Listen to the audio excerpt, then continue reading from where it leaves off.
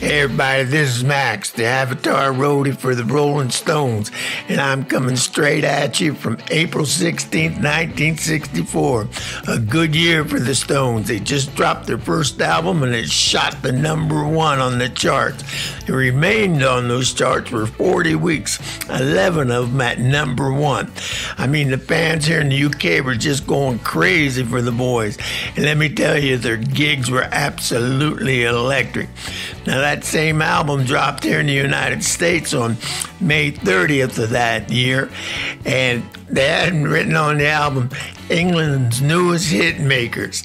Well, that's a mouthful. But hey, anyway you slice it, the Stones were taking the world by storm, one riff and one raspy vocal at a time. Hey, stay tuned because this rock and roll revolution is gaining momentum, baby.